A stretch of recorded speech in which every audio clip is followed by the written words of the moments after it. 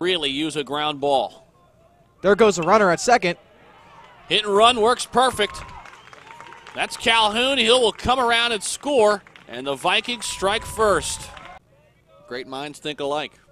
That's right. 3-2 pitch. Roped into left field for a base hit. So Cleveland State going to tack on another one. They and caught now the they runner. got the base runner in a pickle. Get the lead runner if you're the Penguins here, and they Patrick do. Williams does get the lead runner. We'll let them protect. Tapper through the legs of the third baseman, Calhoun. Rounding third is Lapari. He will score. And how about a double through the legs of Calhoun, and they'll rule that an error, of course. This is Leone lifting it to center. That should be enough. As the runner tags and will move to home. That's Williams. And just like that, 2-2. The outfield. And you know Johnson's getting a good secondary There lead. it is. As that one's roped into the alley. Oh, what a catch. That, ladies and gentlemen, is a web gem. 2 outs here in the top of the 5th.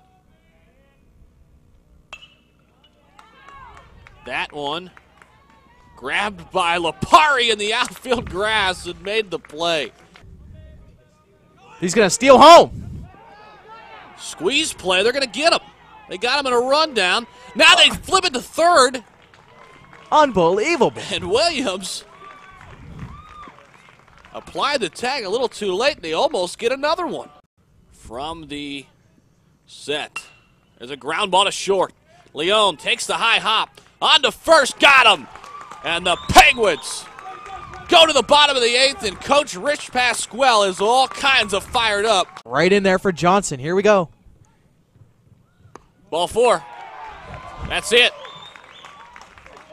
Armani will go down and touch first, but the big thing is Drew Dosch touches home, and that'll do it. Tough ending for Roosh and the Vikings as he walks in the final run, and the Penguins come away with a 3-2 win when they only have 2 hits. And a walk-off walk. A walk-off walk.